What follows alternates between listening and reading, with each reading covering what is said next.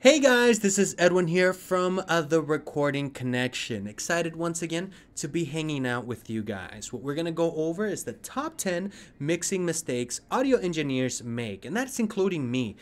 From my experience working with Disney artists, mixing Disney artists, mixing a group by the name of All for One, great group. I did a lot of these mistakes, and I learned. I learned by asking, I learned by seeing, well, why aren't my mixes sounding the way I want them to sound, the way my reference mixes sound, And it starts from the very small things. The very small things are going to make the difference in the long run, So we're going to go over all of that as well. Any questions you guys have, feel free to ask me. But at the end of this episode, I should say, I'm gonna answer every single question. So here we go. Number 10 is organization. Organization meaning how your session is laid out. That's a critical thing, guys. Make sure that you have all your files there. Make sure that there's no missing files dialog box whatsoever. That's like the number one thing that is my pet peeve.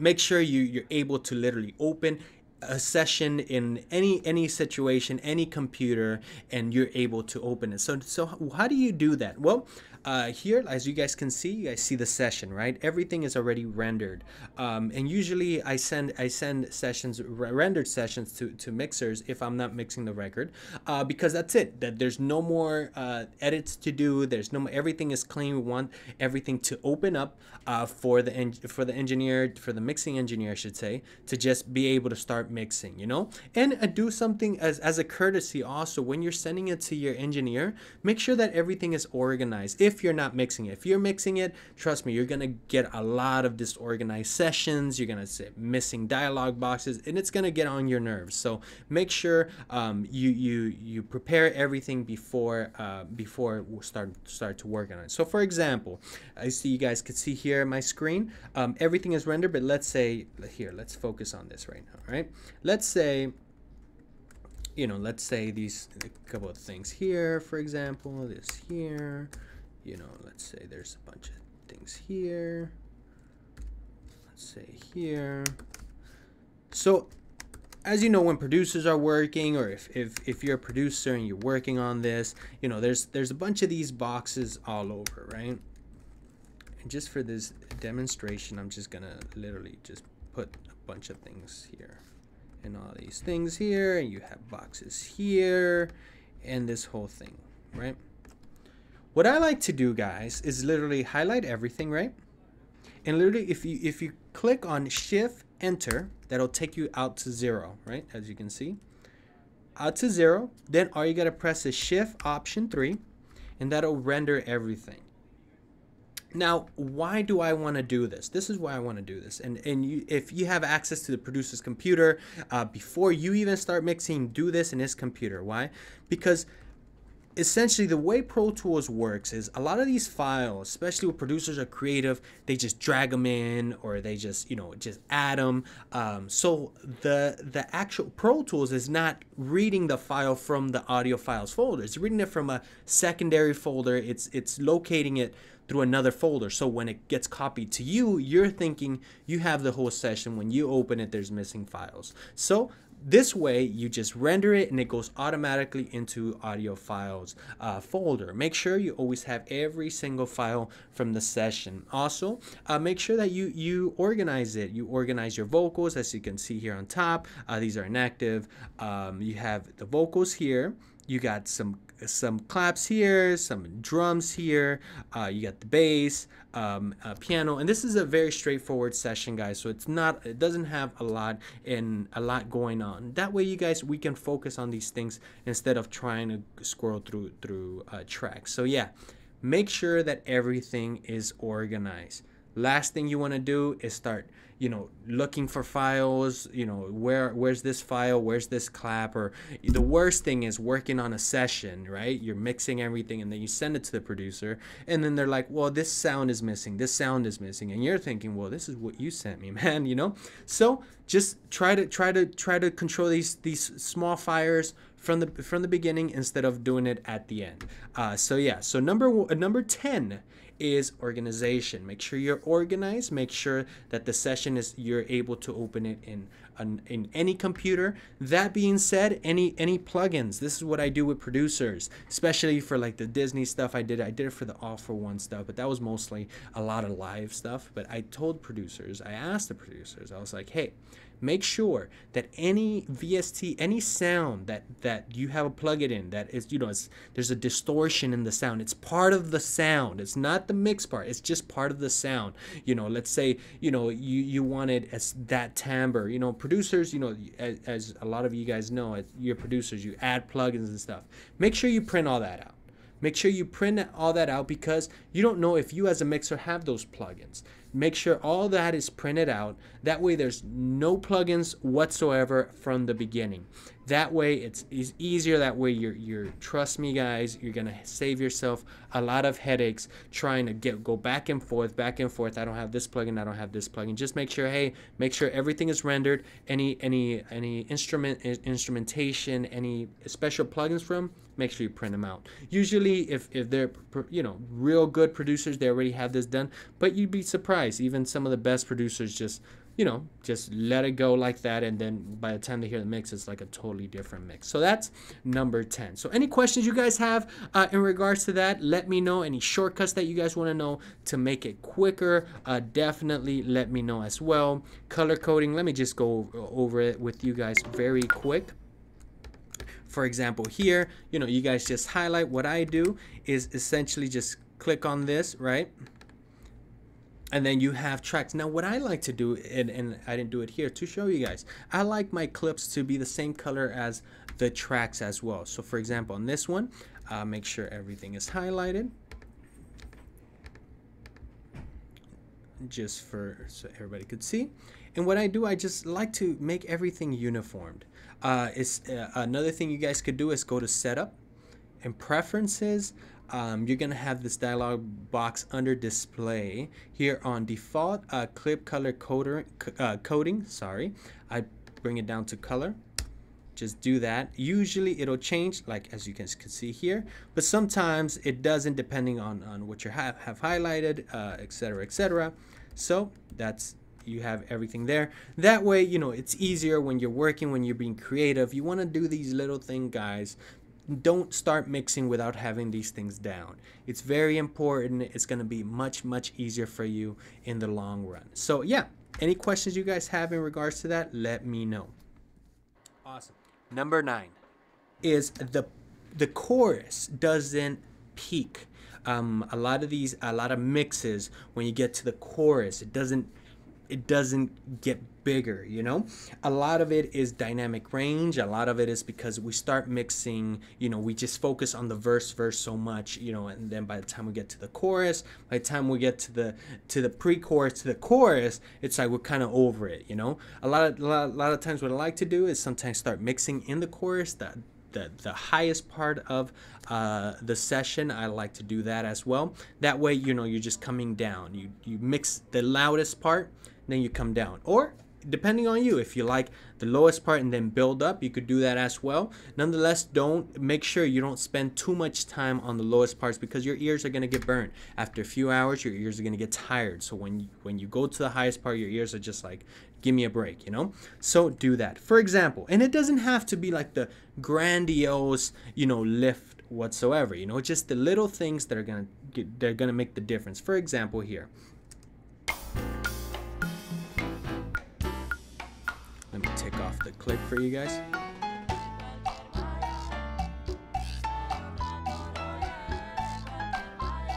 So what I did here, as you guys could hear,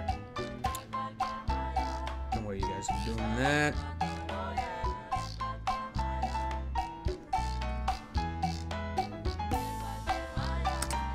as you guys can see there, what I did is I brought in the keyboards. I brought them in a little bit hotter. They came in. I brought them in. That way, it made the difference in the hook. That way you felt it. That way it grew a little bit more. If that makes sense. A lot of things that I like to do is also not compress, for example, not compress so much on the verses, on the pre's, a lot of automation as well, which we could go over right now. Automation, very straightforward. For example, let's just open, you know, anything. For example, let me not open the 2 mix. For example, here, let's see this.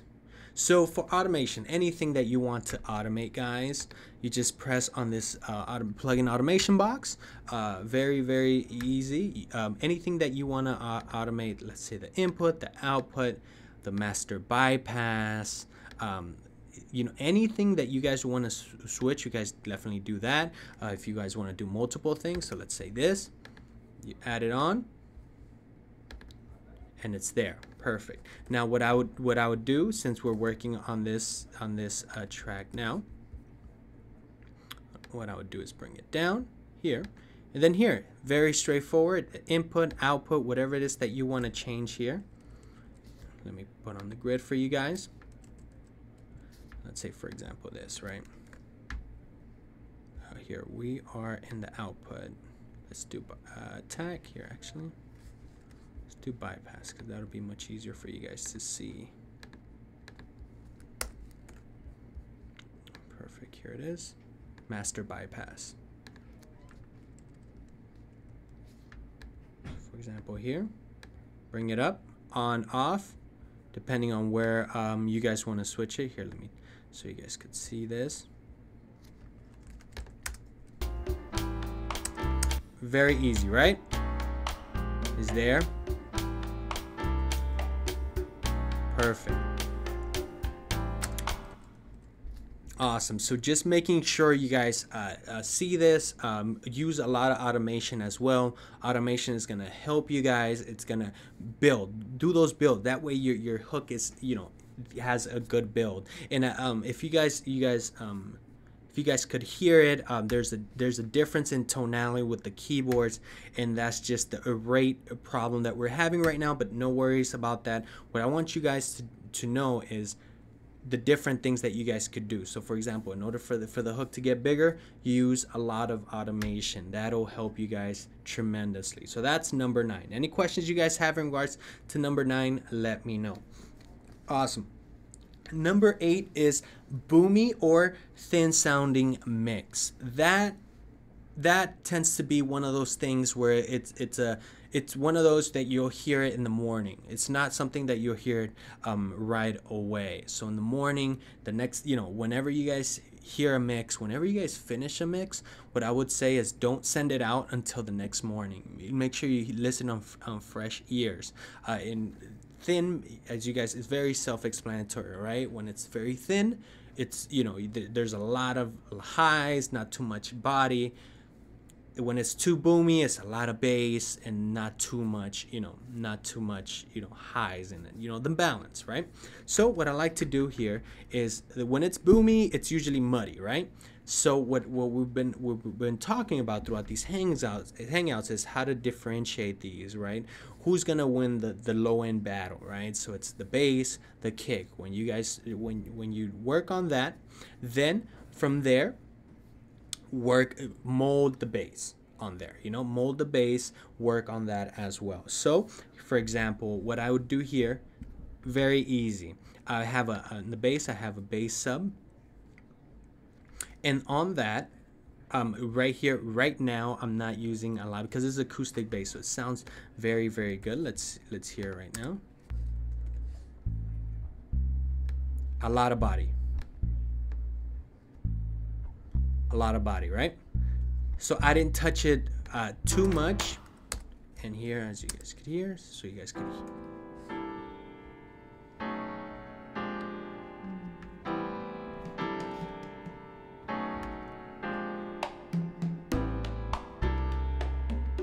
I want to give it that acoustic feeling, you know. I want to give it that acoustic side to it. I want to be able to for it to make it feel like you're there. I recorded this a few years ago, and everything was live. There was nothing overdubbed whatsoever. Everything is one take, and it sounded great. I wanted the vibe to be, well, you're in the room with the band, you're in a club with the band, whatever that may be, and I think it sounded very good. Now, in order to glue everything together, make sure you have a good 2-mix compressor. Here I just have traditional G Master bus compressor, not too much not too much. It's not hitting the compressor too much. Essentially, it's acting as a glue.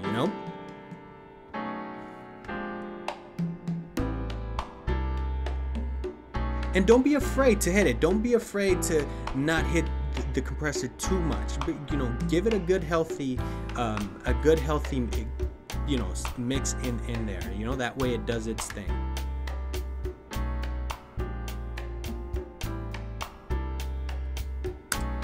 Perfect. So any questions you guys have in regards to those, definitely let me know. And also, guys, I wanted to tell you guys about this awesome thing that we're talking about, is creating great mixes, and in the program that we have in the Recording Connections, the advanced program that focuses on that.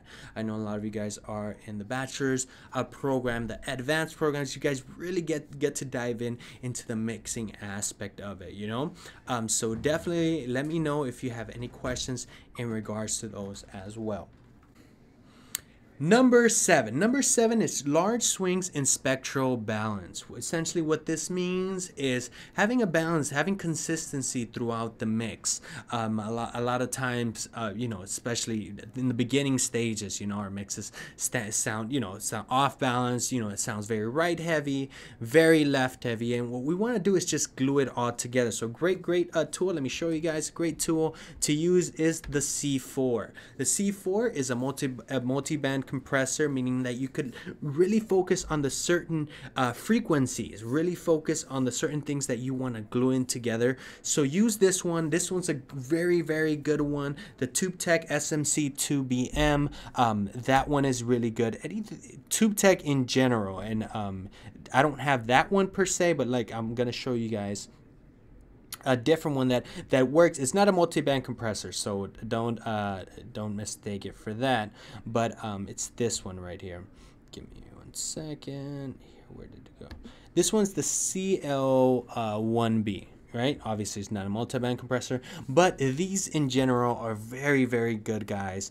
Really what I use these is in drums a lot. I use these in pianos as well. So this one is very good. So that's number 7. Number 6 is not enough punch. Don't we all want that punchiness? Don't we all want that the drums to hit hard and the vocals to hit hard as well? From what I mentioned a few hangouts ago, is start mixing either drums or vocals, one of those two. Especially what I've done a lot lately is start mixing with vocals. Start mixing with vocals, make sure it's sitting right, and don't touch it. Then going with the drums. Because what happens is you get the drums sitting right. Even after you're messing with the vocals, you get the drums sitting right, and then when you listen to it, when you listen back to it, it's very drum heavy. So let's focus on not doing that. Make sure that we're carving everything out. We're carving it out for the vocals. A good thing for this is using, for example, VCA compressors. Those will really work great with vocals.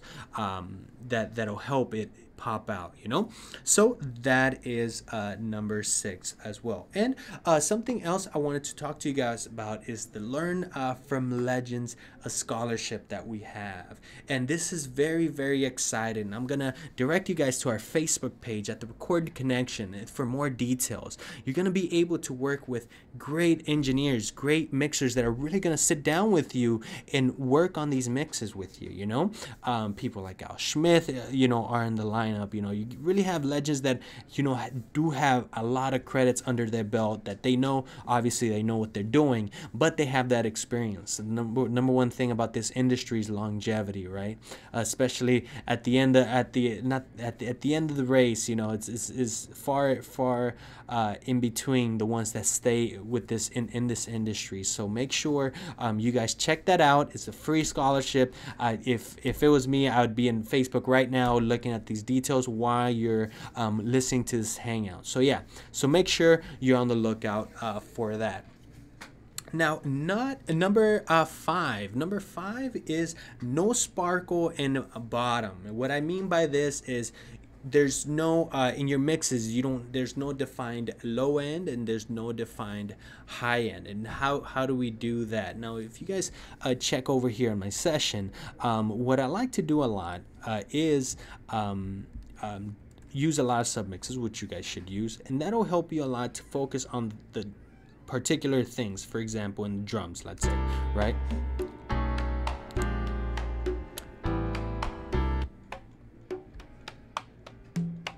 So this is straight congas, right? Add a good, nice little reverb. And the reason I add is just because I love the vibe of that. It's not too much, you know, but as you can tell, it's really coming up on top, you know? And I did that on purpose because these congas were very full body, but I want to let that bass, that acoustic bass under live, you know? And when you hear in the whole mix, it doesn't really make, you know, that much of a difference. Check that out.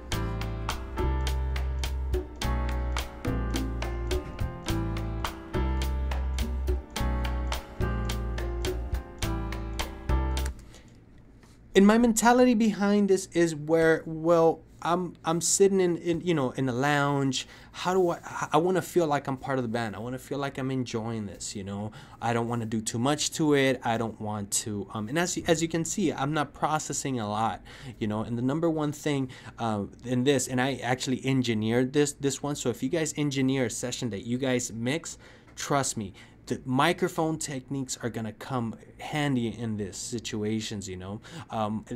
The congas in this, they're MD 421s. This is a few years ago. 421s, yeah.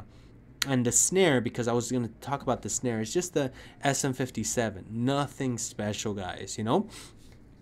And the reason I use those, because one, they're solid microphones, and two, because I know that this sound is appropriate for this actual record, you know. And what I wanted to talk to you guys about is, as you guys can hear, I have congas. The congas sound great, but then the side stick comes in.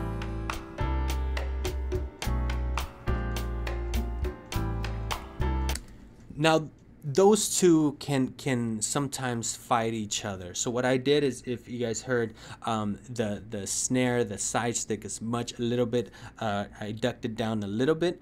That way, you know, the congas could come out. You know, little things are gonna make the big difference. This is before going into the loudness war. This is before going into all that. Start from scratch, guys. Start from basics. Start, you know, focus on that before getting, you know, to the end, you know. And what I recommend is each mix be at least 4 to 5 hours of each song, you know. Just that's, you know, that's how you gauge, okay, you know, if you mix something that took you an hour, it must have been good rough mixing, you know. And that's it, you know. But really take your time, you know, scope these things. Think of yourselves as artists, you know. Think of yourselves as, okay, well, how am I scoping this sound, you know? How am I placing this here? How am I placing this here? What purpose is it gonna be? And then with all that, you guys have tools such as automation, compression, parallel compression, things like that. It's really not rocket science, guys, but it's attention to detail. Little details are gonna make that much of a difference. Once again, remind you guys, any questions you guys have, make sure that you guys actually, you know, just type it in. There's no such thing as a dumb question, once again. Number 4, washy sound and no depth. For this one, washy sound, this one, what I want to focus on is the stereo field on mixing, right? What is the stereo field? Everybody loves, you know, obviously wants to use the stereo field, but in this situation, in mixes, too much stereo field is not helpful, because everything is going to be wide left, wide right. There's some mixers that only use wide left, wide right, right left, right wide right, sorry, and then center. Some people use in the middle. I usually, it's either these or down the middle, one of those. It really doesn't, I don't really touch the in betweens, not too much. Why? Because you know, a lot of our audience are not listening on big speakers anymore. You know, a lot of our audience are listening to in laptop speakers and headphone speakers. You know, headphones. Sorry. So make sure that you guys, for example, any reverbs, and I'll show you guys right here. Any reverbs, just turn them into mono. See how that sounds. So for example, now that we're looking into the congas here, let me see here. See what's going on here. Right?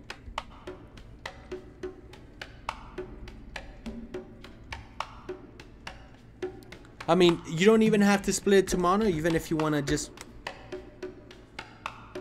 and see how that affects you. Things like that are going to make the difference. I actually like that, as opposed to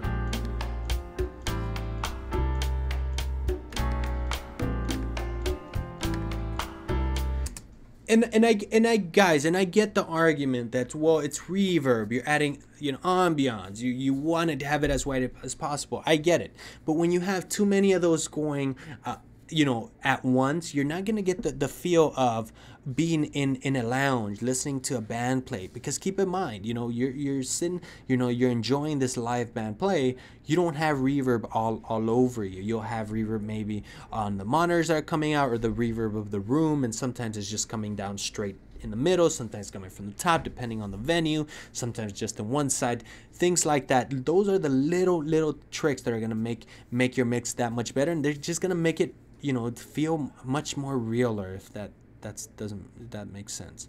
It's gonna give that sound. It's gonna give that emphasis on the audience that they're listening. Okay, we're listening to a live band. Okay, so that is number 4.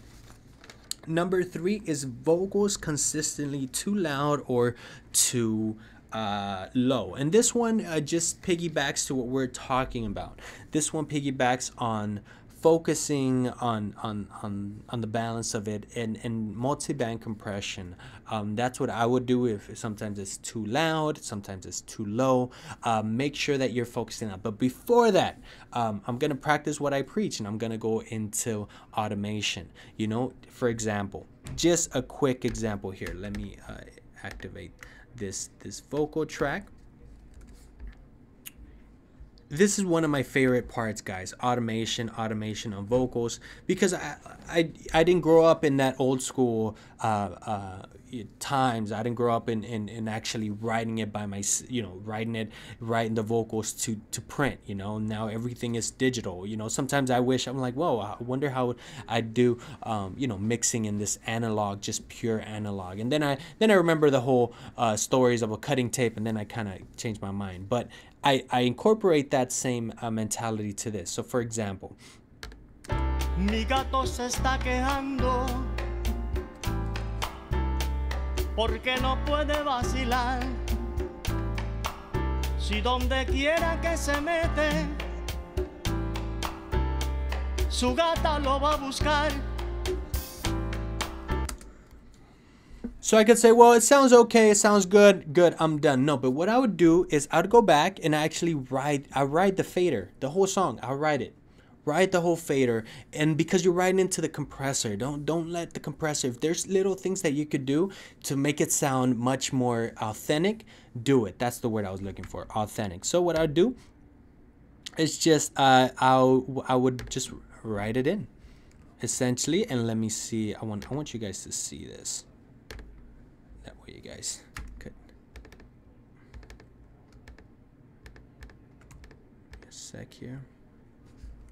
Perfect. Let me bring this to 0.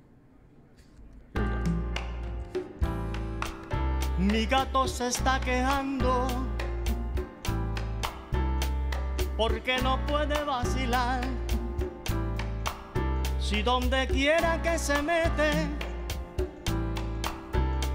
su gata lo va a buscar. And this is something that I use this on purpose. It obviously is in Spanish because I want you guys to hear the timbre. I want you guys to hear the different things that are going, as opposed to just, you know, the song in itself. Just things like that.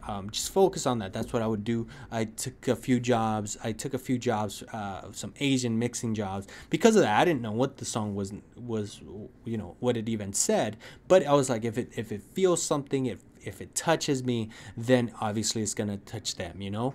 Something about mixing that a lot of people, a lot of engineers, I should say, oversee is, well, you're the seventh a member of the band. That's what I call it, you know.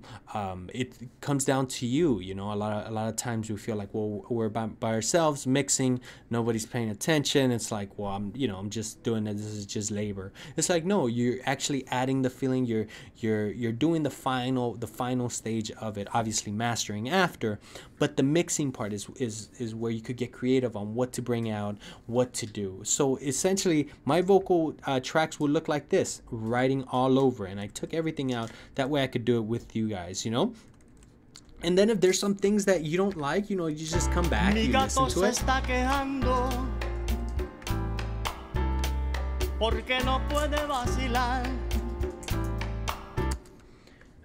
And then you could literally, anything you want to bring up, anything you want to do, things like that.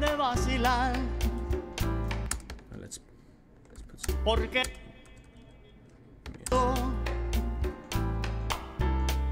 Porque no puede vacilar, si donde quiera que se mete.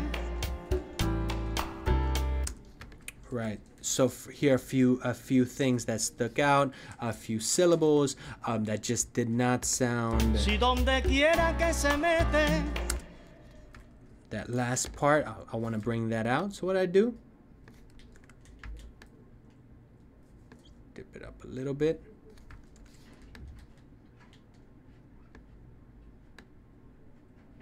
And guys, I know this could get tedious at points, but think of the large spectrum of things. This is going to help your compressors. This is going to help, you know, the end goal of what we're doing here, you know.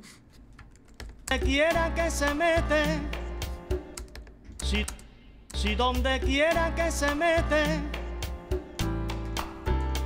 su gata lo va a buscar. Things like that. So make sure, guys, that one of the key things for vocals to not get lost in the mix is not only either start mixing vocals or do drums and vocals before anything.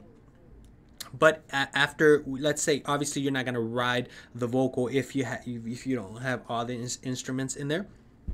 But let's say, you know, you have everything sounding good. Make sure you're writing that vocal throughout, you know, make sure you're using latch, make sure you're using these things, these extra tools to make the mix much better, you know. We're in the digital age, so you know, programs like Pro Tools, Logic, Cubase, they could do a lot for you.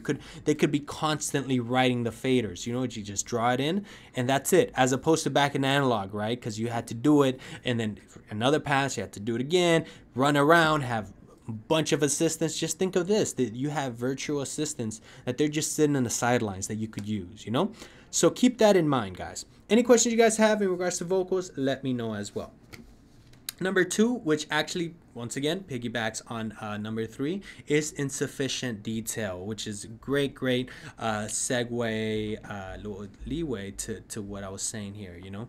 Detail, using automation, using bypass, all these things that you could do with your plugins, use those to your advantage. Let's see here. Let me just see what different things I could show you guys here. Let me see. Puede vacilar, si donde quiera que se mete, su gata lo va a buscar. De noche brinca la verja que está detrás de mi casa, a ver si puede fugarse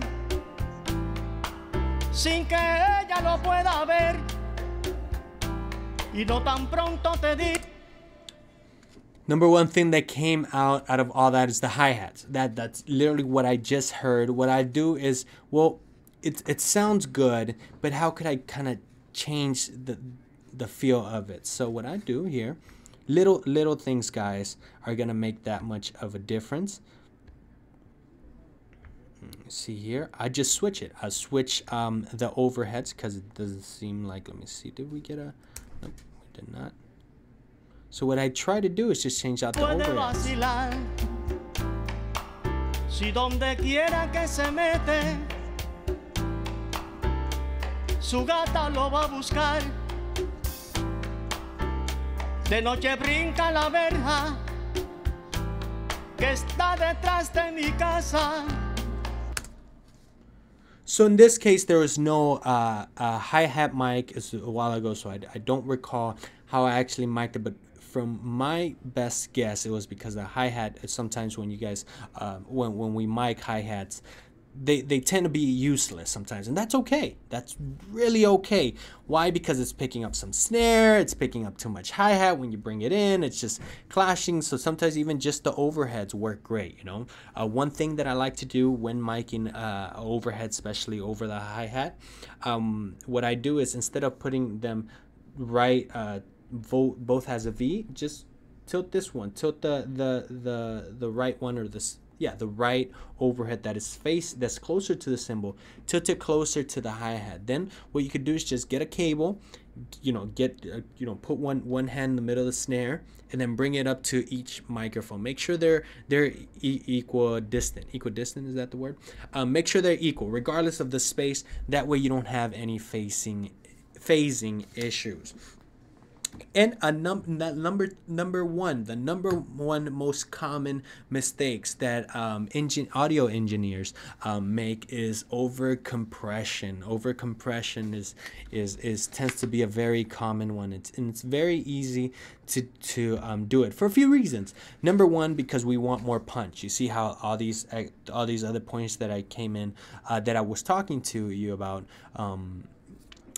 come into this over compression conversation. So that's number one. We want more punch, so we think, well, let's over compress everything. No, let's not do that. Also, control of the vocal. We tend to over compress that as well because we don't want to ride the vocal. So make sure you guys stay on the lookout for that. Now, what does over compression sound like? Well, I'll just do it right now. This is what over compression sound like.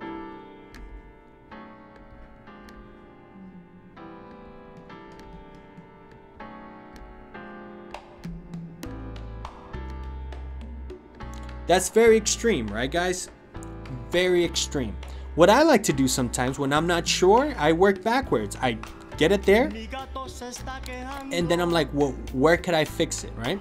So what I do?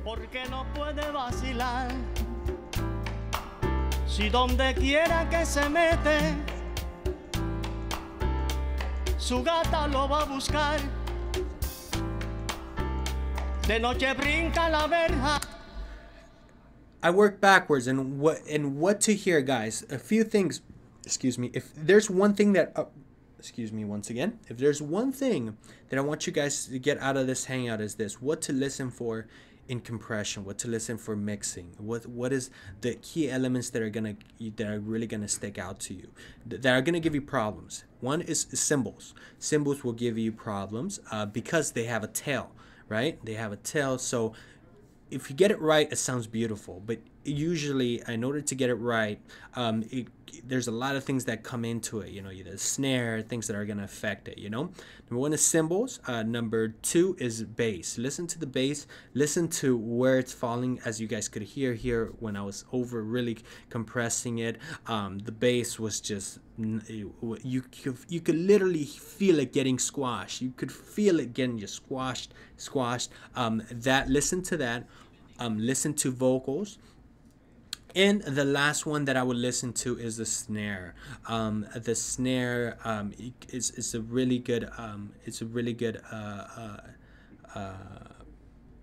what's the word I want to use? It's a really good signal or just thing that you could hear, look out for in regards to over compression. You're gonna hear, because why? Because the snare has a quick transient, right?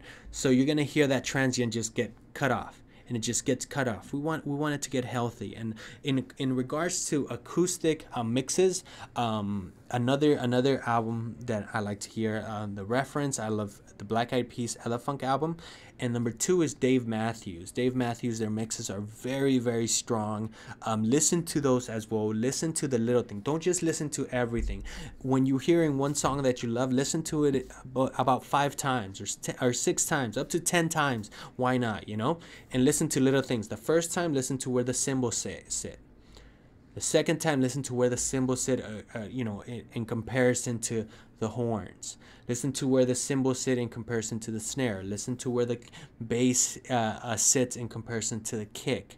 Things like that. And even if you guys have the album, put it in an analyzer. And there's a bunch of analyzers that are very cool that you guys could use to see the spectrum, to see where the different things come in. So do that. Any questions you guys have, let me know, and I'll be more than happy to answer them.